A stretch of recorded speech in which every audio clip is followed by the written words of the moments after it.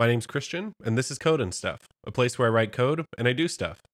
In today's video, building a ChatGPT Slackbot using the Slack Bolt app framework. I'm impatient, and I don't want to wait for Slack to launch a GPT feature.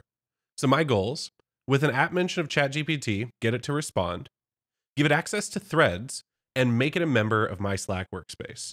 All the code for this project and a deploy to Heroku button are available in GitHub. Link in the description. Now let's get started. First, I set up an OpenAI API key and a Slackbot in my workspace. This is boring and full of secrets, but instructions are available in the repo. Let's get started with a quick thread reply bot to make sure all the keys are working.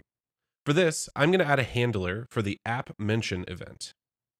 Let's log the body and respond with the say function. Over in Slack, I'm going to give @ChatGPT a quick hello. And it looks like it's working. A quick look at the log shows that messages come in with a text field and a TS ID, as well as some rich text stuff that I don't need to worry about. I'd prefer to have the bot respond in a thread, so let's update the say call to include the parent message ID as the TS value. Now that it's responding in a thread, let's get it wired up to ChatGPT. OpenAI has a JavaScript SDK available, making it easy to programmatically interact with ChatGPT. To begin with, I'm going to just forward the exact text from Slack over to ChatGPT. Let's create a new client instance and call it. Then grab the response message and send it right back into the thread. Now that it's running, let's learn about wombats. This is great, but it's missing some context. If I ask it to summarize the thread, it doesn't have any idea what I'm talking about. It doesn't have access to the contents of that thread. So let's feed it some threads. The Slack Conversations API gives us access to the replies in a thread with the conversations.replies method, which takes in a timestamp ID and a channel, giving us back all of the messages in that thread. To give the thread content to ChatGPT, let's take a look at the messages data model. There are 4 roles: system, user, assistant, and function. We're not going to deal with functions here, but the other 3 could be important. Without roles defined, ChatGPT won't know who said what. System messages are where your prompts come in. Talk like a cowboy, be a helpful lab assistant, etc. Assistant messages are replies we've received from ChatGPT, so it knows where it responded. User messages are the messages from people interacting with the AI.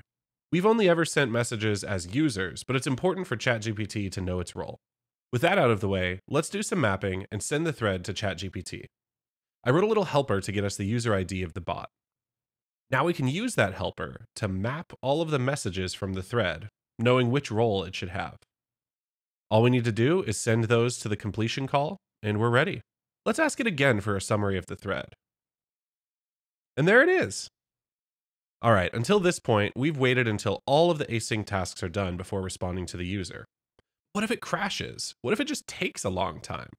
To address this, let's change the way things run. First, let's tell the user that we're thinking about their message. Then, when we have a result, let's edit that thinking message and give the real response.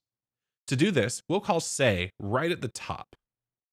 Then we'll use chat.update to update the message's content when we have a response. To handle errors more gracefully, let's wrap parts that could fail in a try-catch and let the user know that something went wrong if we ever hit an error. Now we have a much better experience. When I ask how much caffeine is healthy, I'll get a thinking and then a response.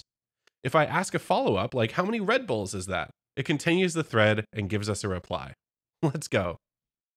In summary, in just a few lines of JavaScript, we've been able to wire ChatGPT into a Slack channel. It's able to participate in a thread's conversation and lets you know when things go wrong.